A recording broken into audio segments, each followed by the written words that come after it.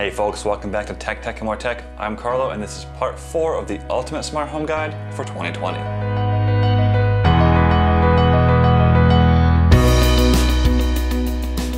To briefly recap what we have covered in the guide so far, part 0 was the intro. We kind of just went over all the different parts of the guide and what to cover. Part 1 was what is a smart home. Part 2 was what are the benefits of a smart home. And part 3 was what kind of smart home devices are out there. Here in part 4, we're going to talk about how to control all these different smart home devices. If you guys have liked the video so far, please hit that like and subscribe button because it helps out the channel and you won't miss out on the next installments of the guide. So, how do you control your smart home devices? Well, there are 6 different ways that I've sort of come up with that you can control your device, and we're going to first list them out and then we're going to go over them individually. You can physically interact with the device. You can physically interact with one device that controls another.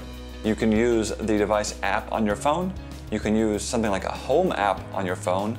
You can use a smart speaker to control the device. And you can set up automation so devices work on their own. So let's start with the first one, which is physical interaction with the device. This means that something like a smart switch, for example, you press it and it does what it's supposed to do, it turns on the light. For smart lighting, physical interaction is probably the easiest way to control these devices because it's just like you've been controlling them your whole life. Now the reason I say this is the most convenient is because if you're, let's say, walking into a room and you just want to grab something, but it's kind of dark, pressing a switch just like you always have been is the quickest and easiest way for that light to turn on versus having to fumble for your phone or ask the voice assistant in your room to do it. It's just a lot quicker to just press the switch, have the light turn on, press it to leave, done.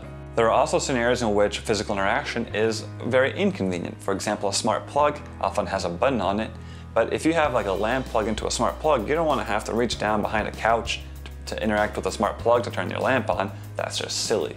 Now the second way I mentioned controlling your devices is with an accessory device. This would be like the smart button I have here that has 4 different buttons and each one will control my smart lights in a different way. This is often very convenient when there is no physical way to interact with the device itself, so instead of using a remote to control it. A great example of this is the lamp behind me that is a color Hue light and I have the Hue remote, so I can program each of those buttons to have a different sort of scene arrangement for the lights behind me. Now the next 2 are very similar, but I do want to touch on their differences and their benefits of each one. They are controlling an app using the device app and then using something like a home app. The device app controls only devices from that specific brand. A home app, on the other hand, is designed to be compatible with a variety of different applications, so you can control your entire home from one single app. Device apps are fine to use if you have a bunch of different devices from that specific brand. For example, Hue has a lot of functionality specifically within their app that isn't able to be accessed through something like the Home app. More often than not, your smart home will be comprised of a mishmash of different devices from different brands. So having to go into each device brand's app to control it is not something you'll ever really want to do, and you'll always want to have a dedicated Home app that can control all of your smart home at once.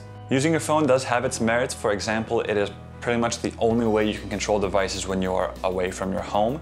So if you're out, you're gonna have to use your phone.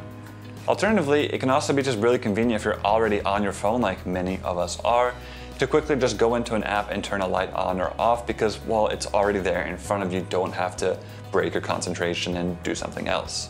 The next one is probably the most common way that people control their smart homes, and that is using a smart speaker. Google and Amazon are practically giving away smart speakers. You can get an Echo Dot or a Google Home Mini basically for free at any time. So most people already have them in their homes. Now, as you build on your smart home, these devices are most likely going to be compatible with the Echo Dot or the Nest Mini, and that means that you can then just yell at it from across the room and control said device. Once again, this has its time and place when it's best to use it, when it doesn't really make sense to use it. As with the previous examples, if you're on the couch and getting ready for a movie night, you can just yell across the room, Alexa, it's movie time. That's super convenient, and there's also a sort of level of coolness associated with it because it's kind of like having this futuristic smart home where you're yelling at your home to do something for you.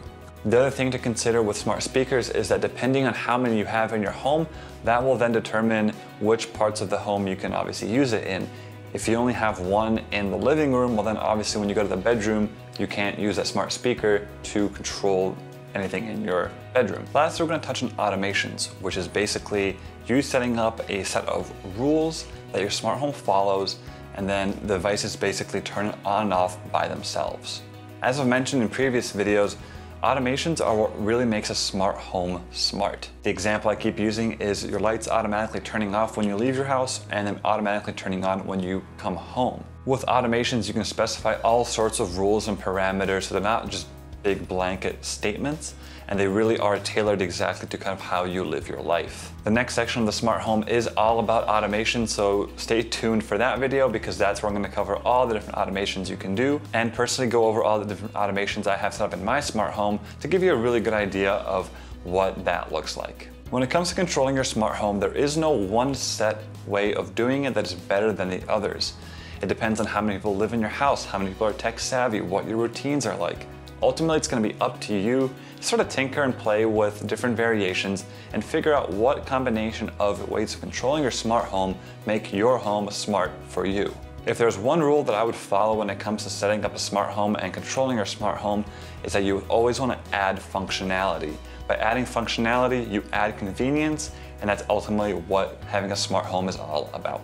As always, thank you so much for watching. If you have any questions or comments, please leave them down below. I'd love to hear your thoughts on how you control your smart home and what devices you guys have. I decided to release these videos on a Monday-Thursday schedule, so be sure to hit that like and subscribe button and hit that notification icon so you don't miss out on the next part of the Ultimate Smart Home Guide. And until next time, see ya.